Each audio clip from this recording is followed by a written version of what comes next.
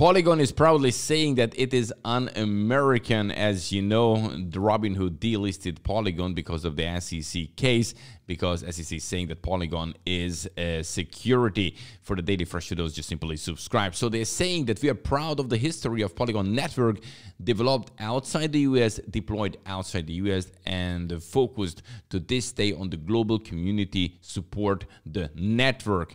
They're also saying that the funding included participation from the US investors, such like Kevin O'Leary or Galaxy Digital, but Polygon says that although they made sure matic was available to a wide group of people, its fundraising did not target the United States at any time.